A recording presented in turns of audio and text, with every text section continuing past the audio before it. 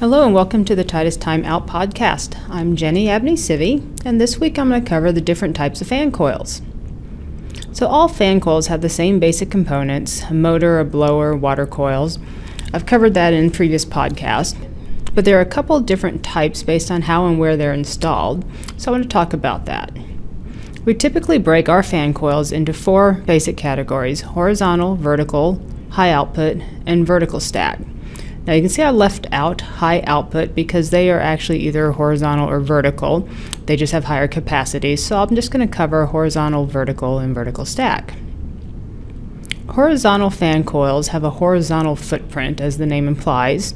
They're typically wide and deep, but not very tall, so they look something like this. Vertical fan coils are wide and tall, but not very deep, so they kind of look like this. They're most often installed against the wall or under a window. You've probably seen them in your hotel room before. Vertical stack fan coils are tall and skinny, kind of like this, and you've probably seen these in the corner of a hotel room before. So these are kind of the basic fan coil shapes. Fan coils are also broken out by whether they're concealed, exposed, or recessed.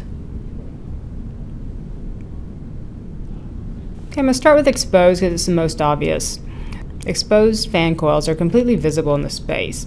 So you'll see this under a window in your hotel room, for instance. So let's draw in the window with these curtains. Put in the window. The window's looking outside, so you get to see a tree in it. So below it would be your fan coil. So this is pretty common in hotels. You have the grill on top blowing the air out of the unit, and it's actually drawing air in through the bottom. So this is an exposed fan coil. So let's move on to a recessed fan coil. A recessed fan coil is recessed into a wall, but you can see part of the fan coil from the space. So you might be able to see the bottom of the fan coil in the hallway when you walk into your room. So let's draw this hallway. I'm going to try to draw it with some perspective. So this is standing in the bedroom side of a hotel room looking at the door.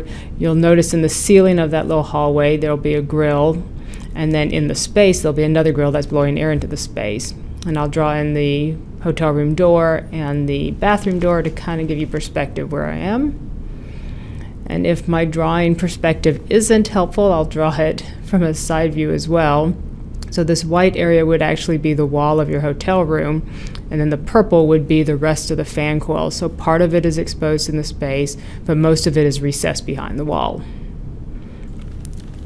Put in a blower and a water coil, so it's pulling from the hallway and then blowing out the grill into the space. And then if you're looking in the space, this grill that's in the ceiling of that little hallway is that part of the fan coil. And this grill that's blowing into the space is right here in the fan coil. So now a concealed fan coil is installed completely behind the wall or a ceiling. So it's usually made up of just the blower and the water coil.